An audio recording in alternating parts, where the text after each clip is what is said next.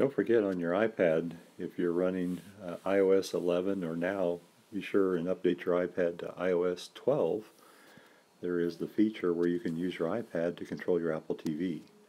So if I swipe down in the top right hand corner to get to what's called the control center, I can look for the Apple TV remote.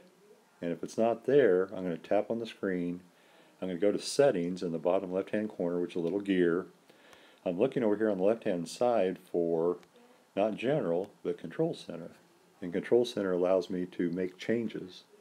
If I click on customize controls, then I see all the list of different control center items I can add. If you see a plus, you can add it. A minus means you can take it away.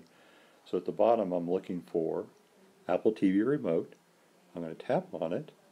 Notice it adds it up to the top of my list. So there it is. I'm going to tap and get out of the control center, hit my home button to get back out of the iPad. I'm going to go back to the control center, either swiping down at the top or double tapping on the home button twice. When I tap it now, I get the option, notice in the bottom right, is Apple TV. If I tap on it, I will see all my Apple TVs show up, and I'm looking for